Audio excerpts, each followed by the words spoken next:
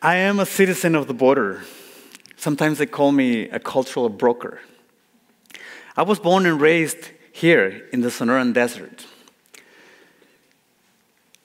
My last 20 years as an educator, as a natural history educator and ethnobotanist at the Arizona Sonora Desert Museum have connected me deeply with the cultural roots of this region and all the traditions that are part of this region. The Sonoran Desert can be a very extreme environment. It can be too cold. As you know, it can be too hot, too wet, and too dry. These extreme conditions make living in this desert very unique. But at the same time, the plants that we are familiar with are so unique as well. And this desert is actually one of the most biodiverse deserts in the world because of those conditions. So when I talk about biodiversity, I'm not just talking about plants and animals. I am also talking about people. We have archaeological evidence right here in the Tucson Valley that for at least 4,000 years, people have been cultivating this land. 4,000 years. It's easy to say, but it's not the same to be able to see it. When the first Europeans arrived here, they brought with them culture, they brought with them their language, and they brought with them their crops. So an interesting blend happened with the native people living in this valley already. So when I include people in this biodiversity process, it's very interesting because people have a lot to do with it. People can add or also can subtract biodiversity.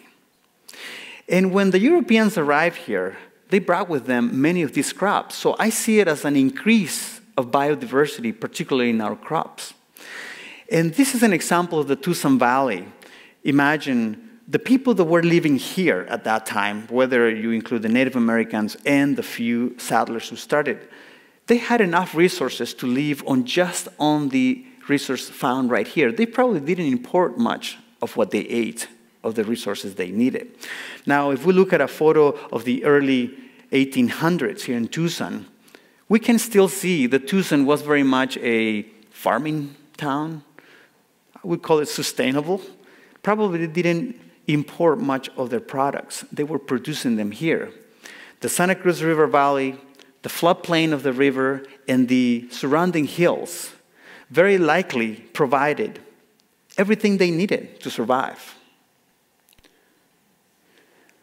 But it's not the same when we look at the cities now. When we look at the city of Tucson in the same spot, and we see across the West, and actually across the world, this demographic explosion that basically it's all around us has compromised many things. When we look at the Tucson Basin, for instance, one of the first things that is compromised is our water resources.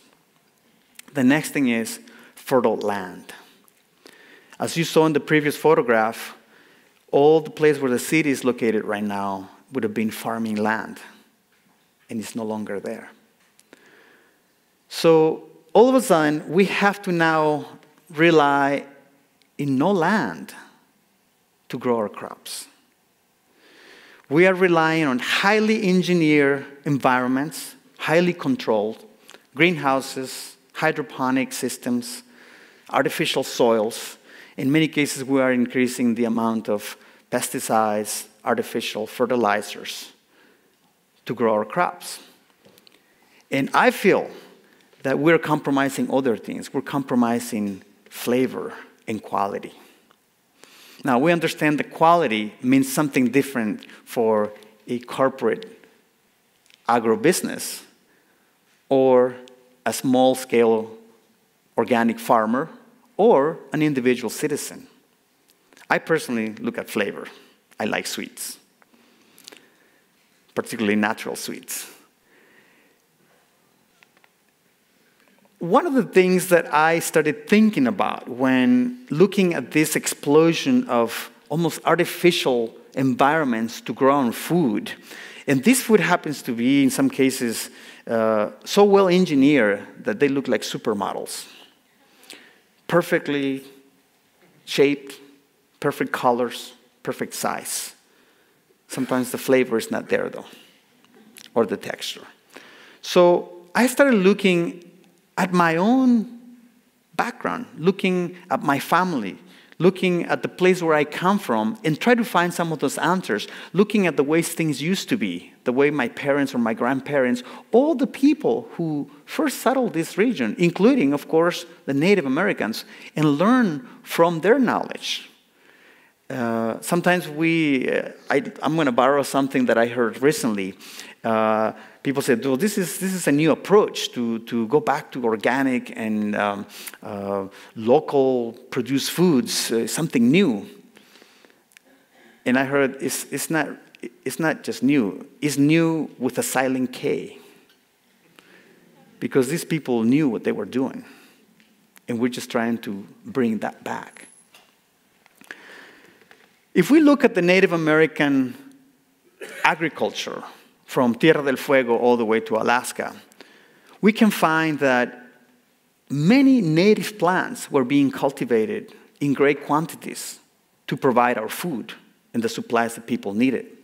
There are places now in Mexico, in South America, in Peru, where people continue to plant and harvest these traditional crops that are native to the Americas. And we're lucky that we still have them here, but we continue to ignore them. So it takes a little bit of extra effort to go back and see that many people continue to use these crops that haven't been here for hundreds of years. Some of them have been here for thousands of years. One of these is one example, agaves. And we all know, because of the spirits that we get to taste out of these plants, this is a plant that is very popular throughout the world, and at least it gives us a little chance to take a look at the past and see where this plant comes from and the things that we can get out of it. It's not just tequila, it's just not mezcal. There's food, there's pulque, there's fermented drinks, there's biodiversity that goes along because there are many, many kinds of agaves. And the same thing can be said for prickly pear and legumes that we have all around. So when the Europeans brought their crops and brought their culture, brought their foods, an interesting blend happened. So here I now see an increase of biodiversity because they brought foods that now we see in the supermarket all the time and we feel familiar with them. But these are foods that came here and increased the amount of biodiversity that existed here, like grapes and citrus and apples and quinces and pomegranates, foods that now we take it for granted, but they came here and blended in with a lot of the native foods being used already. So I saw that as an increase of biodiversity. And in some cases, this biodiversity is unique because some of the fruits are not the best looking fruits. Some of them are ugly. Some of them are deformed. Some of them are small, some of them are too big, but they're delicious, and they're local, and they grow here. Now, the Native Americans continue to grow their crops, corn, squash, beans, cotton, and many of the crops, and this blend basically created this amazing biodiversity, but we're talking about hundreds of years ago. What has been happening now, of this grandiose diversity that we can say that the fruits, the crops blending together, the cultures blending together, brought us a lot of variety of things. But the economic, the political arena of this region has changed a lot in the last few hundred years. We have that this place used to be Native American land. Then it became New Spain. Then it became Mexico.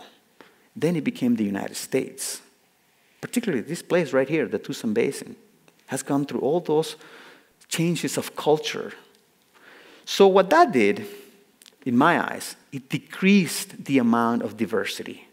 The new cultures imposed what they brought. In some cases, did not correspond to the existing diversity that was here, and that diversity started to decrease, and some of these crops started to be forgotten. Now, what I started doing is looking at that diversity and go back in time and try to find what these plants were. Where were they? Who's growing them? Where do they grow? Are they still here? So this project, we called it the Kino Heritage Fruit Trees Project because it had to do with one of the greater innovators that came to this region and brought a lot of this diversity of crops. One of the Jesuits named Eusebio Francisco Kino. He was one of those people who started the mission process right here in this region that we call the Pimeria Alta, the land of the Upper Pimas, or the Tohono O'odham. And he brought this diversity of crops, including animals like cattle. And his work basically increased this diversity.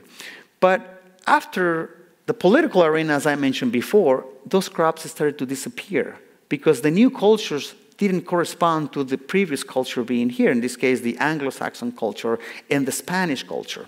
So these trees started to go into the background. So what I started doing is trying to go and find them and collect them and bring them back in a horticultural way, collecting cuttings and reproducing them and creating clones and bringing those trees and those fruits and those flavors back. And we've done it in a way.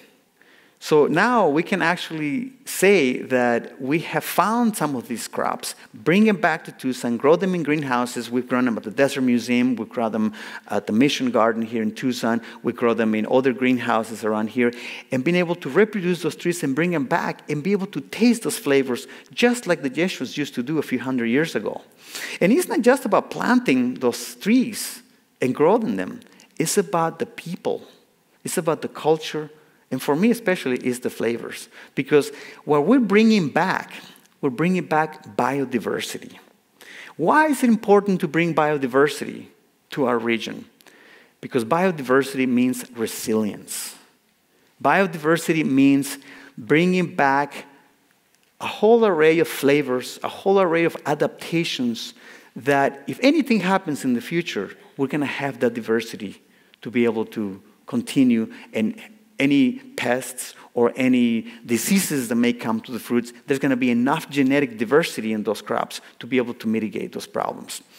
Fortunately, creating the Mission Garden just about 8 years ago, working with colleagues at the Arizona Sonora Desert Museum and working with a very enthusiastic group of Tucsonans, as well as several government organizations, we created a place called the Mission Garden.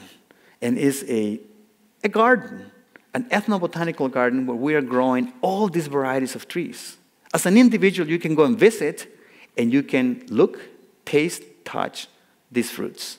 You can taste history. You can taste the past by enjoying the variety of fruits that we're growing. Some of them, most people don't even know what they are. And once you visit, you get connected to those plants and those crops.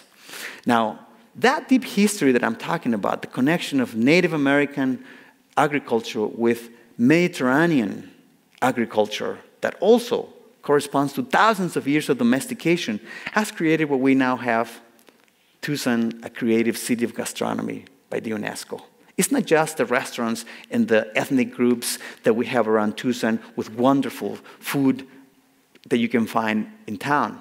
It's about that deep history and the connections to the traditions that connect recipes, connect culture, connect linguistics, connect the people that have been part of this exchange that we have here in Tucson. So think for a moment. What are the connections that you have with the place where you live? Do you know what foods are adapted or traditional to the place where you come from? Do you remember the flavors that your grandmother would be producing out of the kitchen, the smells that came out of the kitchen? What are the tastes of your childhood? What are those flavors that when you taste them or you smell them reminds you of your infancy, of your childhood, or simply reminds you of your mother, your grandmother? That to me is what made this project fascinating and also an obsession, because it's not just eating these delicious foods and growing them, have the pleasure of growing them and producing, but is also making a connection with the people that I love, my ancestors. And one example is that knowledge that I'm talking about, the knowledge of the past, is with us. It could be right next to you. It could be your grandmother sitting next to you, and we continue to ignore the knowledge that she has. Could be your grandfather. Could be the neighbor. That knowledge is there, and we need to tap it. So these fruits are fascinating. You are only eating something that gives you pleasure, the sweets, the tartness, whatever it is, that fruit that is unique, but you're connecting to history in a very deep way. Thank you.